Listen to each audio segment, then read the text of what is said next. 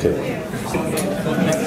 Good evening, ladies and gentlemen. My name is Ryan Koh. I'm the Chair and Director of the UQ Cybersecurity Research Center. Welcome to Customs House and welcome to this key milestone for UQ Cybersecurity. When I was actually walking in and I was meeting up with some of my friends, they were saying congratulations and all. It all felt like a wedding banquet, you know, like people just saying congratulations and all. I think I want to credit my team for this milestone, and we want to also thank Corey for making the trip here to witness our launch as well, and also Dun McDonald for coming here to introduce the masters later on. But before I begin, I would like to acknowledge the traditional owners and the custodianship of the lands on which UQ operates. We pay our respects to their ancestors and the descendants, and we recognize their valuable contributions to the Australian and global society. A bit of housekeeping here. The restrooms are located just over there, where beyond where Beck is standing, just down the corridor. And there is actually a smoking policy here, so smoking is only permitted outside of Customs House. The smoking area is at the top of the driveway in the Riverside Terrace. There's some special stainless steel receptacles provided for guests to use. Evacuation procedures, so the main fire exits on the river level, which is our level. The double brown doors, which are currently open. Interestingly, there's a fire outside, but do not be alarmed. The fire alarm is actually a constant beep. We will only evacuate at the sound of the evacuation alarm, which is a whooping sound, or at the banquet's manager's request. Those guys dressed with the tie like me, yeah. So, and PA announcements will be made asking guests to evacuate, and managers, supervisors will assist all of you to evacuate the building. Now, I'm just going to introduce very briefly about UQ Cybersecurity. We are an interdisciplinary team, and we're focused on addressing, so our mission is to address global cybersecurity challenges and educate top cybersecurity leaders. Currently, we are a coalition of the Wheeling, a team of close to about 40 academics coming from all faculties. Many of them are here today, actually. And practitioners from our university's OSCERT and ITS. OSCERT was actually the world's second cybersecurity emergency response team formed in 1992. So a lot of history here at UQ after Carnegie Mellon's CERT team. So our researchers and our courses actually covers subjects across all aspects of cybersecurity. So what we mean by interdisciplinary, we have research across policy making, criminology, psychology, law, economics, management, leadership, all the way to technical subjects such as IoT, computing, cloud computing, applied cryptography, and quantum technologies. So it's a very broad range, but we would like to make a very big impact on all the global challenges. Our research is also informed, interestingly, because of our we are blessed to actually have OSCERT with us as well, where we can get feedback and data sets from the real world, the so-called real world. And through our OSCERT members, and our approach also assures and ensures that our students and researchers get to conduct their research and training with a strong application and impact to society.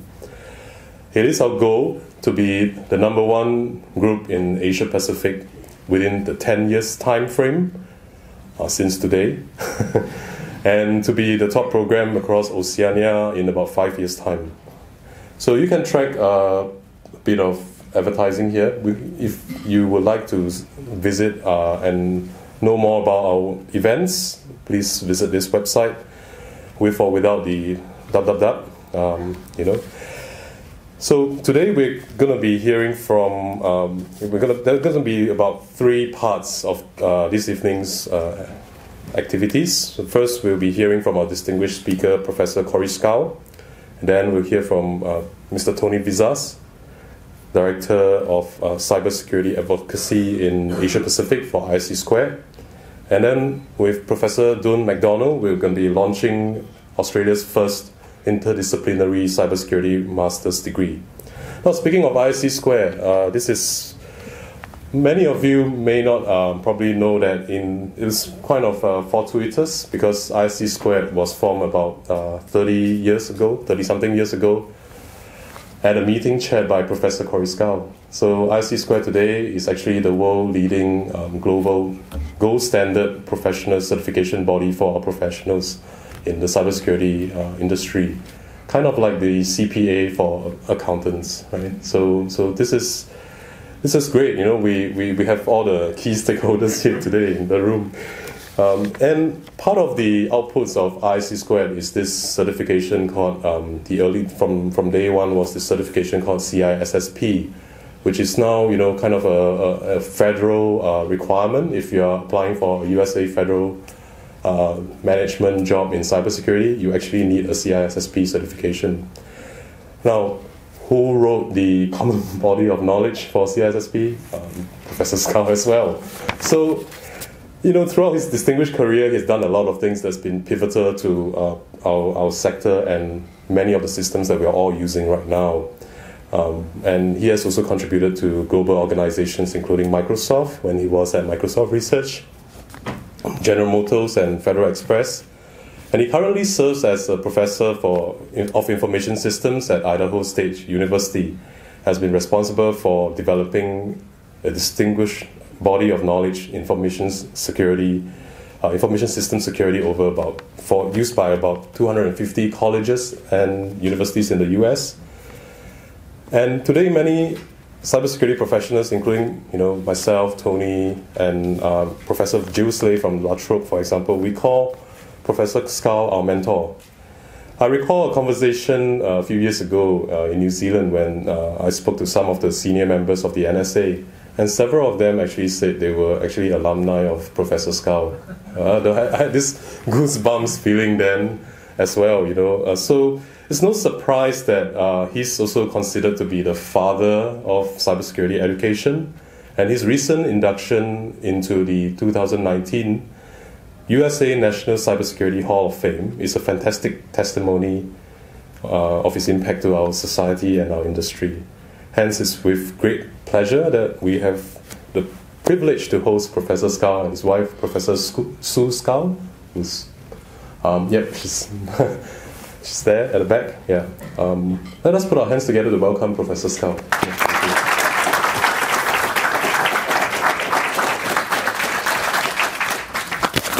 Thank you so much.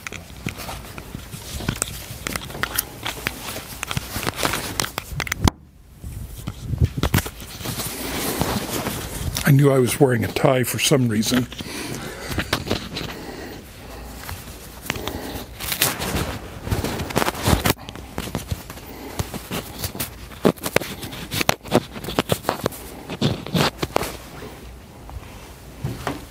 Ouch. Well, welcome, folks.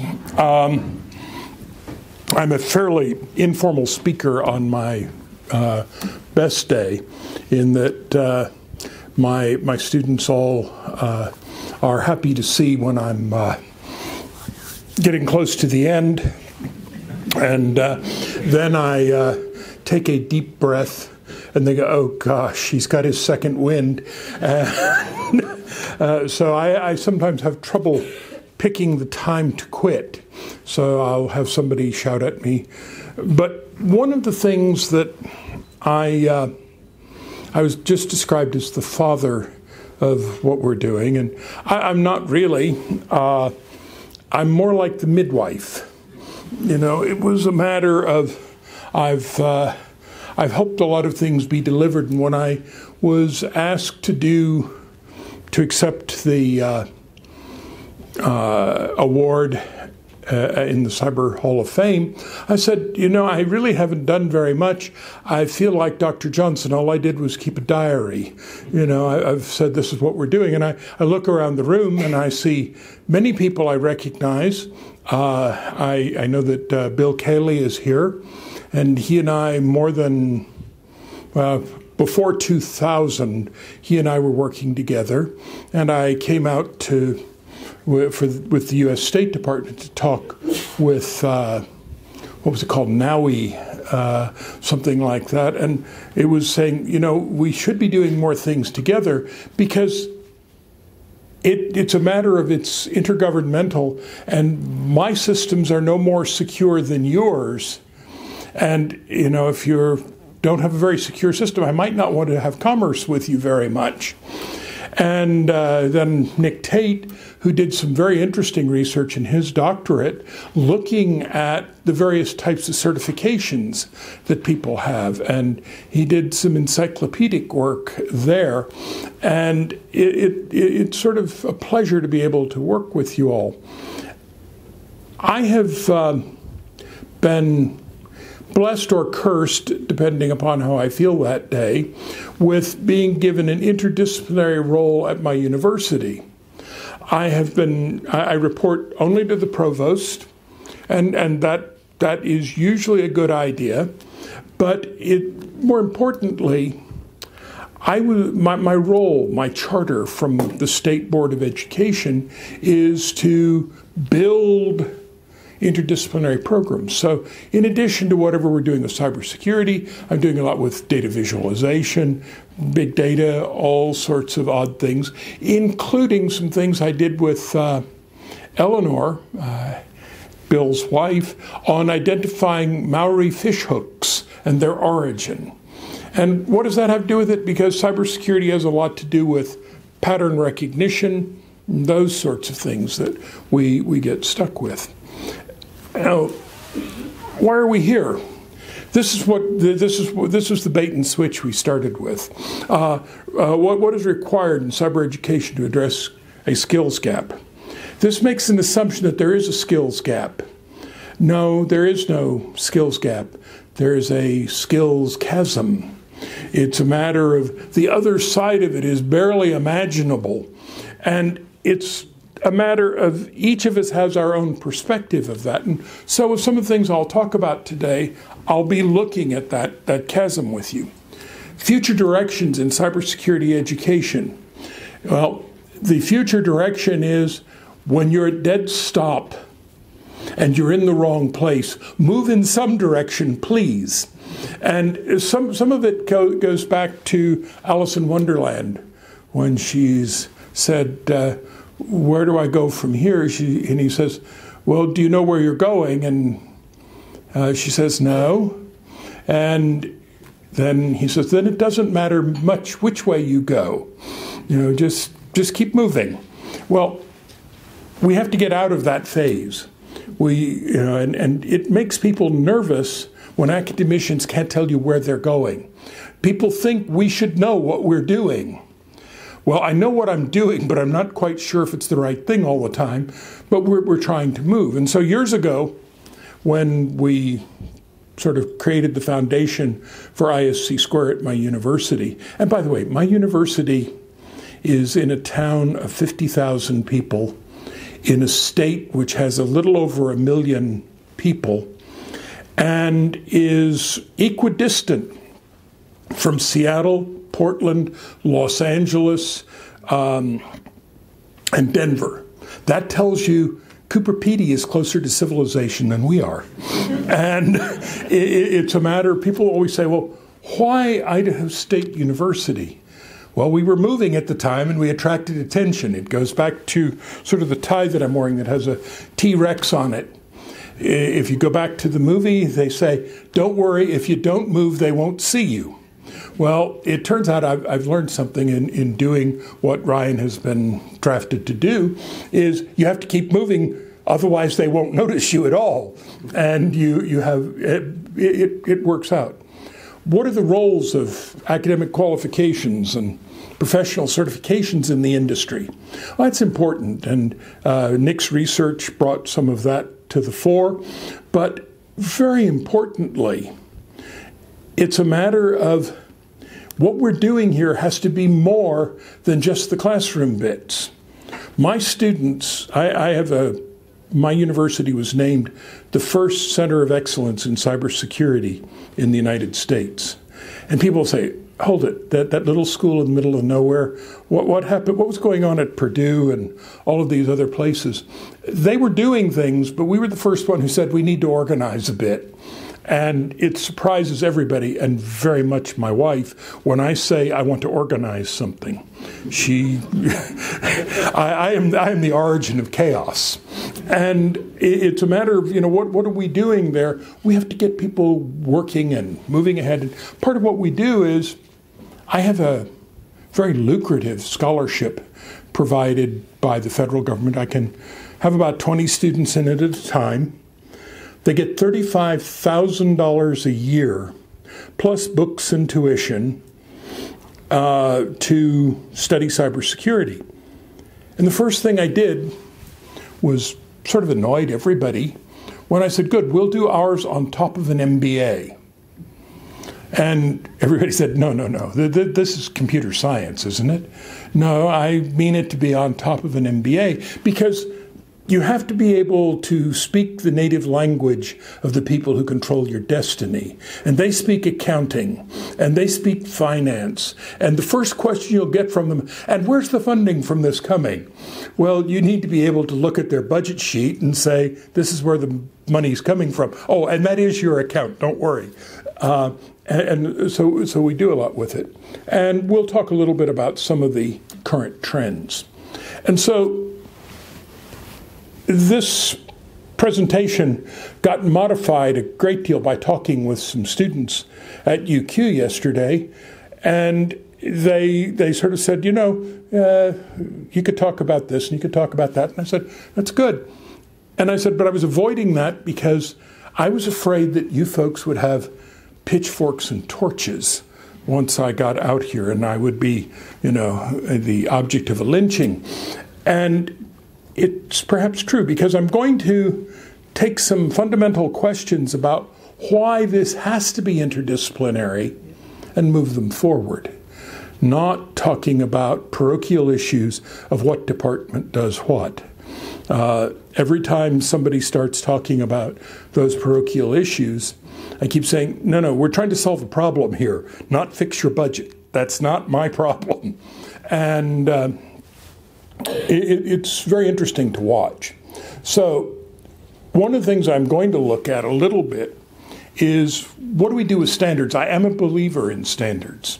And so we have systems things. And one of the things that Ryan has done is he has based his stuff on a National Institute of Standards curriculum that pulls all of these pieces together. And that's good. And we look at Tony, and he's looking at one aspect of individuals, and that's pretty good too.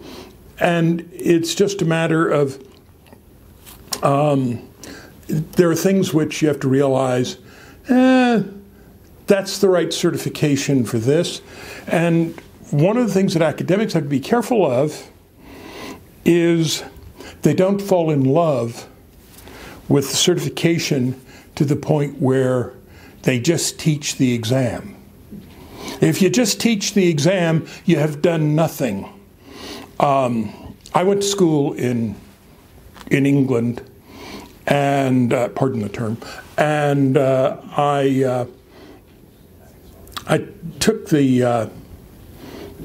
my A-levels, and I discovered I had to write, not just bubble things in. And if you sort of start people off on the bubbling things in path, you're never sure what they really got. You know that they can repeat things that they've heard, and I've met some very intelligent cockatoos here recently, and minor birds do even better. And so what we have to think about with these is, in my program, everybody who comes into the program in their first 6 to 8 months in the program have to take a internationally certified exam called the SSCP. Why did I pick that? Because when I wrote the original proposal, I said I know what that one is. And then upon graduation, they're required to take the CISSP. Now, most of them don't qualify to become a CISSP, but I make them take the exam. Why am I doing that? Because it is something that I can do both The first one I can use as sort of intermediate evaluation, and then at the end I have cumulative evaluation. Do they at least know the words to the song? They may not know what it's doing, but they know the incantations. And then we look at what we do with the training, and we do something interesting too. These students are all doing the MBA, which is a 2-year program full-time, and they're doing a 2-year full-time cybersecurity degree all together. Now, they are getting $35,000 a year in a state where the median income is about $35,000. And then they're not having to work 40, they're working 60 hours a week. But everything is clinical. If you stop and you think and you see programs out there that don't have a clinical component, something where people are actually doing things. And so one of the things that my students will be doing here next week, they will be starting to set up a 400 or 500 core system from scratch to become a simulator to teach cyber forensics and to teach cybersecurity. And then in November, we'll have an intercollegiate competition. About 25 schools will be participating. And you think this puts a little pressure on them. It puts a great deal of pressure on them. But they complain about that. And I say, well, you can resign your assistantship anytime you wish. Well, that wasn't what I meant. And I said, I was pretty sure that wasn't what you meant. But the important thing is that all of a sudden they recognize this is a discipline where you can't control the schedule that the other person is imposing on you. When the bad guy grabs something, it's your problem to figure it out. And one of the things that I met the head of school from economics here a few minutes ago, and I pointed out to him that one of the things I ask my students to do with economics is learn enough about game theory that they understand payoff matrices. And that helps a little bit with risk and some of the other things that people have to do. And so all of this is training. This is doing things. So it's not just book learning, but it's doing learning. And so when we look at computer security or cybersecurity, is it breadth or is it depth? That was the question that I was originally asked for an article that I was putting together. And I said the answer is yes. Or questions aren't very bright because they let the answerer decide what he meant, and you can't do much with it. And for those of you who know, the student who drew this cartoon, I'm the one on the left saying breadth, and the other fellow, that's Gene Spafford, who I argue with continuously in a friendly fashion. But notice around behind them, there are all sorts of eyes peering in. And it's a matter of, we're really trying to look at what education is and how we do it. And it's got all of these complexities. So I've got a quiz for you. You don't need the answers, but rhetorical questions are always good. And what is that? And then, hello, what's that? And that's important. Now, the real question is, what do they have in common? Anybody? This is the word. Yes, sir? Maybe they're both made of silicon? Both made of silicon, and they can kill you. That's the important one you ought to know. I can kill you with both of them very easily. And so the use of silicon here becomes an important issue. And you constantly have to look for things which one of these is not like the others. I have to be able to separate them. So, here's something John Stuart Mill at his investiture at St. Andrews in 1867. I commend this to you. It's talking about what education is. Education is not a lot of things. Men are men before they're lawyers or physicians or merchants or manufacturers. And if you make them capable and sensible men, they will make themselves capable, sensible lawyers or physicians or what have you. What professional men should carry away from their university is not professional knowledge in and of itself, but that which should direct their use of professional knowledge. then bring light to the general culture to illuminate the technicalities of their special pursuit. Think about that. You have to start thinking about the people that you're looking at need to know a little more.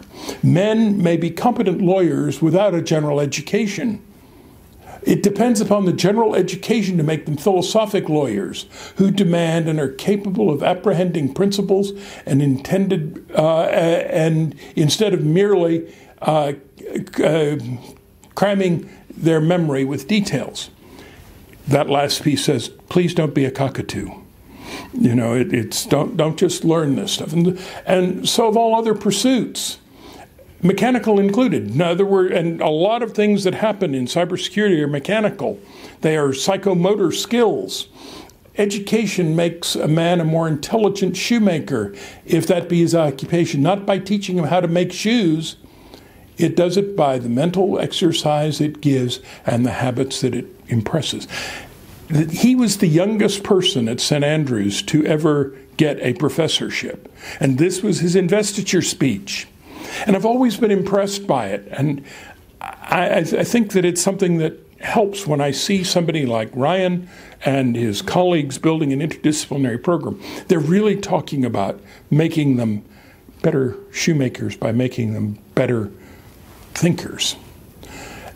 The other piece that goes with this, and this is from Robert Heinlein, science fiction writer. And I will lead you to read most of it, but I will say, a human being should be able to change a diaper, plan an invasion, butcher a hog, con a ship, design a building, write a sonnet, balance accounts, build a walls, set a bone, comfort the dying. And at the end it comes out, die gallantly. Specialization is for insects. And that is sort of an interesting problem. If people get overly specialized, they become the insect of the world, and the only thing that keeps insects around is they reproduce faster than we can kill them. And it's a matter of last night at dinner, a colleague said, well, you know, I earned my stripes learning all about all the Cisco commands. And I said, that's very useful. That also means you've learned all the Huawei commands as well. But the underlying question I always have with this individual, I have no question that he knows it.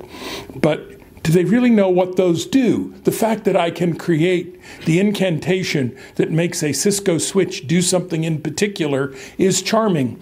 But do I know what the cost-benefit on that, the total cost of ownership? Do I know what the legal implications of using that switch to listen in on other people's stuff? Well, usually the guy who's memorized all of that, in this case it's not true, but generally those folks have in fact a very good knowledge of what the Cisco commands do and not the least idea about what the implications of it are. So when I look at things, I look at computer security countermeasure triad. This slide does not work well in China, I discovered, since triad has another meaning. But and I did it at a set of meetings, and Howard Schmidt, who was a colleague of mine, went up and pulled the plug on my computer. He said, we'll revise this slide and start in a moment. But it's a matter of this sort of interesting, because I've got technology at the top of this. And this is sort of the order in which people look at things. They think the technology is going to be the cure for their problem. It really isn't. Because as soon as somebody compromises a piece of technology, I've got to go buy another one. And I've got to figure out how to capitalize. Oh, I'm sorry. Those are concepts of business. Magic happens and a new one turns up is the way the technologist thinks about it. But the next level of defense are operations, policies, and practice. I'm sorry, that's leadership. We don't deal with that. That's another one that gets marked magic happens. And then this bottom one, people. Yeah, well, a lot of people who are very interested in the technology side of this view people as an annoyance and that merely have problems that they have to solve. And so we work with that. So let's ask you another quiz. And I'm not sure that does come up bright enough up there. What are those? What do you think they are? You see an animal up there you recognize. How about that rhinoceros? He's up there. Those are all herbivores. And this is from a cave painting done near Lascaux. And all of those animals are out grazing in a field. And then there's this part of the picture. What are these? I'll give you a better version of it. There we go. What are these things? Those are all cats. And when you look at them all together, over on the left-hand side are the herbivores, and they're not paying a lot of attention. Over on the right are the cats. They're your hackers. They've got to focus on what they're doing. They know what their payoff matrix is, and that's to get that rhino. He'll feed us for 3 days. And the rhino's going, grass is pretty good. Let's keep doing it. Well, what we have to do is develop a culture. I don't need more cats. Anytime I want to have a hacker, just leave a machine unattended and unprotected on the network, and I'll have more hackers than I know what to do with. And I'll have lots of examples of attacks I've never heard of. But what I need to do is make a smarter rhinoceros. My students don't always like that, but we work with it. Does this look like you? These are some illustrations from my book. But, gee, if you're a cyber security person, are you out there constantly juggling the hats? Well, I'm the security officer. No, I'm the network administrator. No, I'm this. No, I'm that. And constantly juggling them around. That's not what you want. That's not a career path. That's a job. Here's another one. Again, my student who does the cartoons thought that maybe we should look at using me as the one-man band. Because that's not a good solution either. Okay, I've got one job, but I have 10,000 little ones that are part of it. And the line that always frightens me is when I see a job description that includes other duties as assigned. That means anything somebody else doesn't want to do is now yours. This is another way of looking at security, particularly when an organization becomes a little larger. That's a 4-piece combo. I've got a guy with a triangle. I've got another one with a tambourine. I've got one with a fiddle, and the poor guy with the bagpipe. Well, if you notice, they're all dressed up in tuxedos because in the meantime, they're supposed to be serving tables at your bar.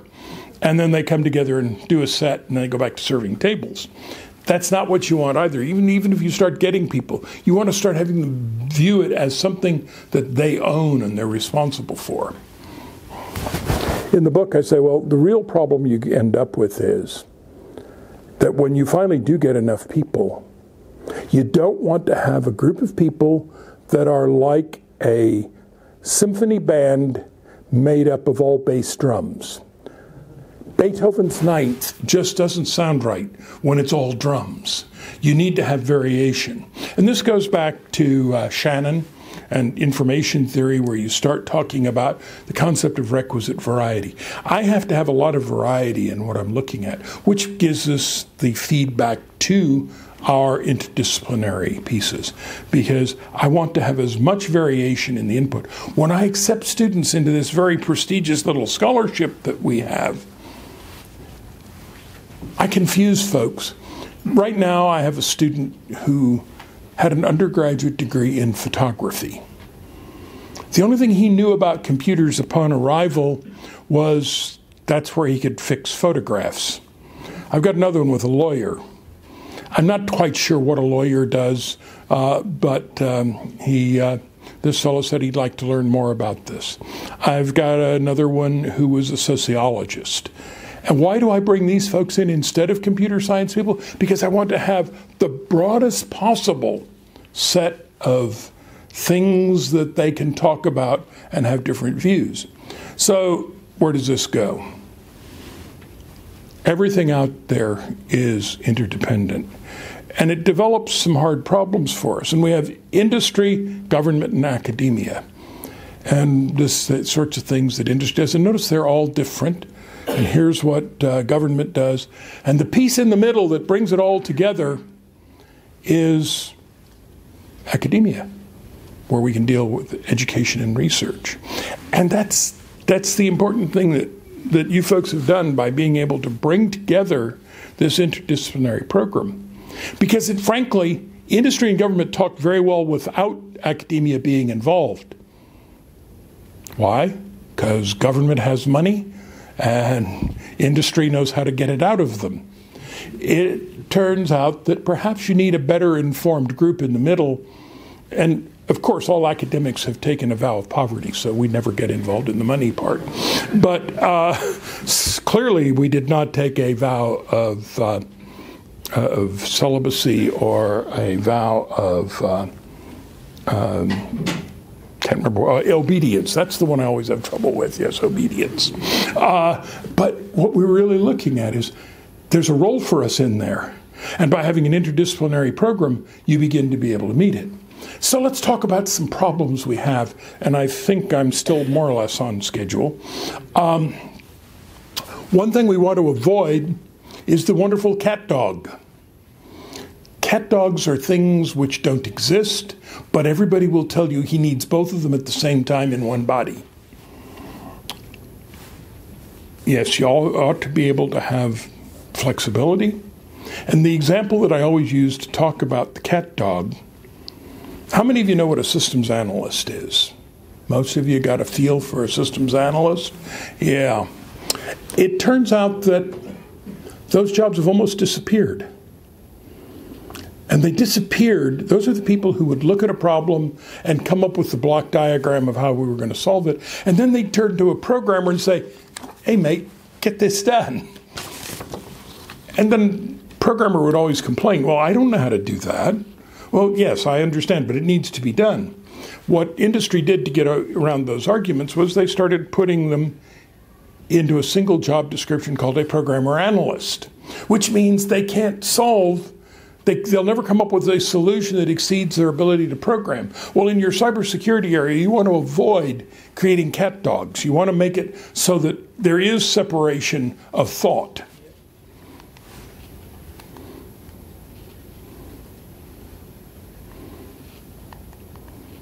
I missed a slide here.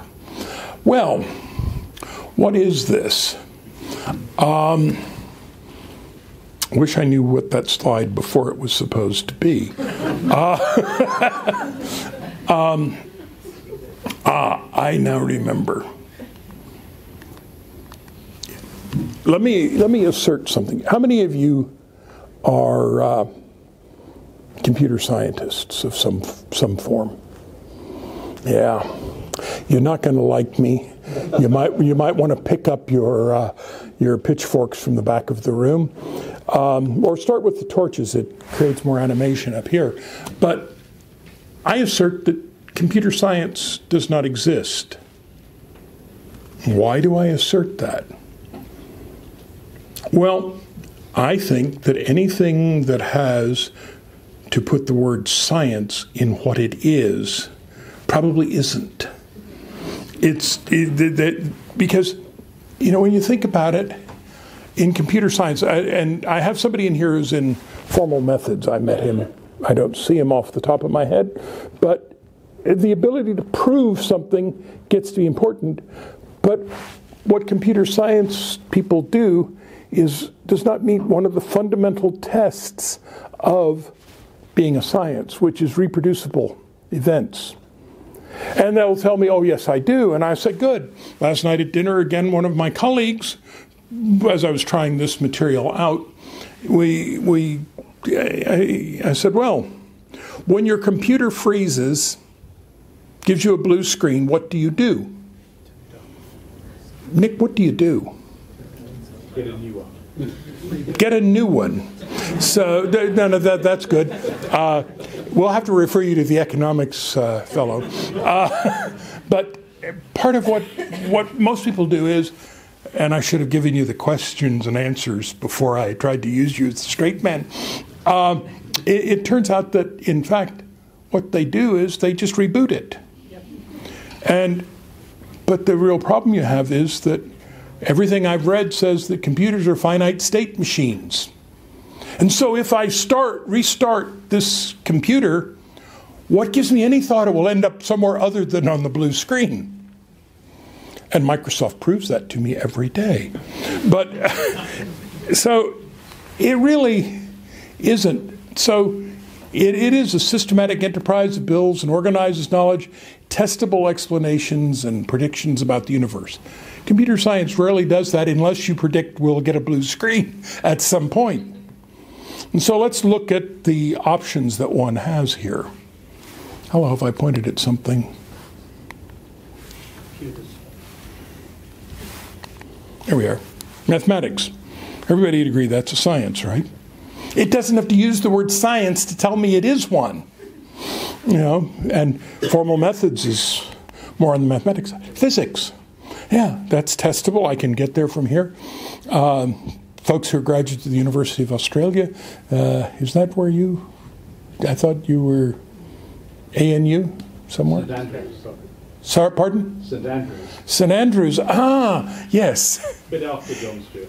Yeah, well, it turns out, yes, St. Andrews, 1460-something was the formation. Here's the one that I get everybody on. Political science. Is that a real science? Probably not, but they put the word science on it so they could make you think it is. They're slipping one in on you here. And then we come to computer science as another example. So if you're not convinced too much by my straw man here about computer science, let's look at this. Software engineering. Are some of you folks software engineers?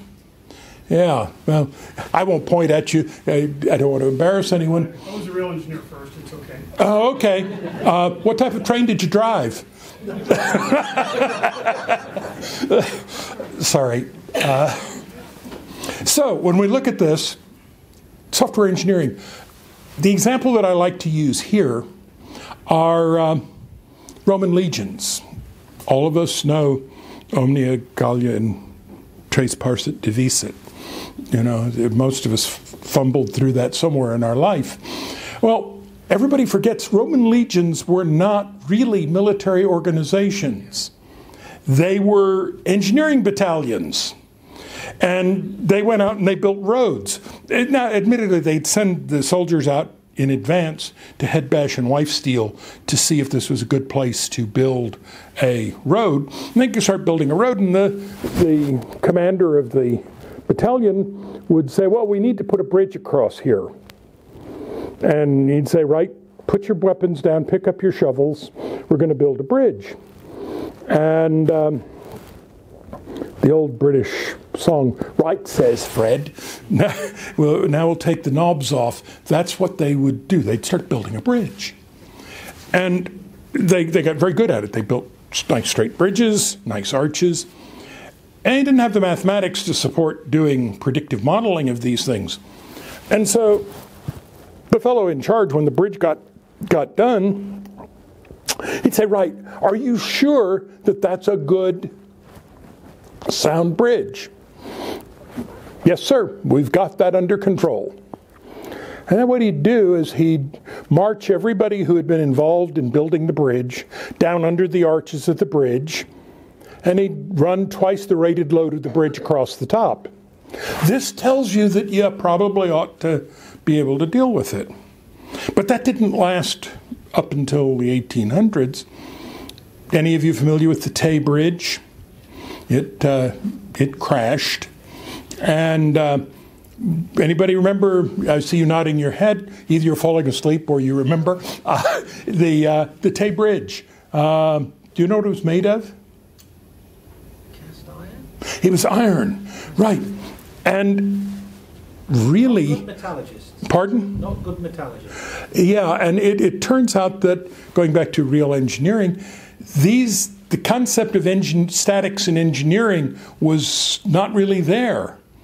And they didn't realize that if you ran bouncy trains back and forth across the bridge, the iron was not ductile, and it would, particularly when it got cold, which is the Tay Bridge, it would shatter, and it would fail catastrophically and unpredictably. And that's when engineers said, we need some standards to make these things work. We need to make those go. And what we really need to be doing with the types of things your program at UQ is building, you need to come up with standards that allow you to talk about the same problem to different groups of people. I need to be able to talk about the problem to metallurgists. I need to be able to talk to it about the construction. All of these. And so when we start looking at software problems, my colleagues frequently say, what I really want is I want to have systems that are robust. Robust systems, that's a good word. I really like those words. But in fact, the problem you have is what you really want is a system that fails gracefully. You want one that does not fail catastrophically. You want one that fails when you think it's going to fail, not when it's going to just come unglued. And so, when you saw the Challenger go up, that failed catastrophically, and we didn't want to be able to reproduce it. So what did we do? We went back and looked at root causes. Gee, that's sort of interesting, because in fact, some of the people who had to work on that were psychologists. And they're the same people that are having to work on cybersecurity problems. So why have we been here? What we want to do is, we do want to look at the skills chasm. We do want to say, you've got to use all of these tools. And the examples, I've got probably 50 sets of these little short examples of what cybersecurity is or is not, or its parallels. I want to think about the current directions. The current directions sometimes are driven by my opponent. I'll get a newspaper person talking to me and say, well, what's the thing you worry about most? And I worry most about finding my name in the newspaper about a catastrophic computer failure somewhere. I don't know. I'm not driving that part of my life. Role of academic qualifications? Yeah, you've got to have the academic qualifications. But you also have to have the ability to do the job. There are times when my students are taking very high-paid jobs in the U.S. government. They're required to pay off their loan, which isn't a loan, it's slavery. But it's a matter of, to pay it off, what they end up having to do is they take jobs and they very quickly move up because they know how to be a leader. But in order to get the initial job, they've got to know enough about the technology and be able to put their hands on it and make it happen. Current trends and issues. Check your morning newspaper. It's a neat one, and students need to think that one through. Now, why am I here? I've been doing this for 35 years. Bill Cayley has been doing it for 1,000 years before that. Nick Tate has been at it a while, But I have to be able to think about what happens next. We had a Chautauqua, a little meeting of a group of folks. Very interesting, in late December and early January, it's very easy to have things going on in Florida. And, we group of us got together, and the real question we put before the Chautauqua group was, what have we done? Alexander Graham Bell, I think, what have we wrought? We end up with this mix, because what we've forgotten? It's been very satisfying for Bill and others to go ahead and create a lot of parts of this, and I take some credit for having written it down. I was the midwife. I watched it happen. I'm not the father. I did not have anything to do with its creation. But I wrote down what I saw. Boy, baby, 8 pounds, that's about all I was able to do. But the real question that we tried to solve was, how do we make the next generation happen. And several years ago, 4 years ago, 5 years ago, I had an opportunity to do a Fulbright in New Zealand.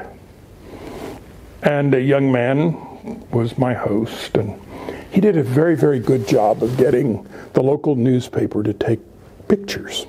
I loved the pictures.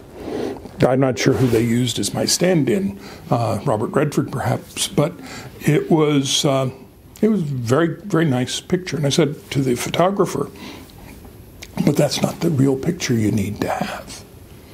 You need to have a picture that says, guys like me have to get out of the way of the young faculty who are doing this.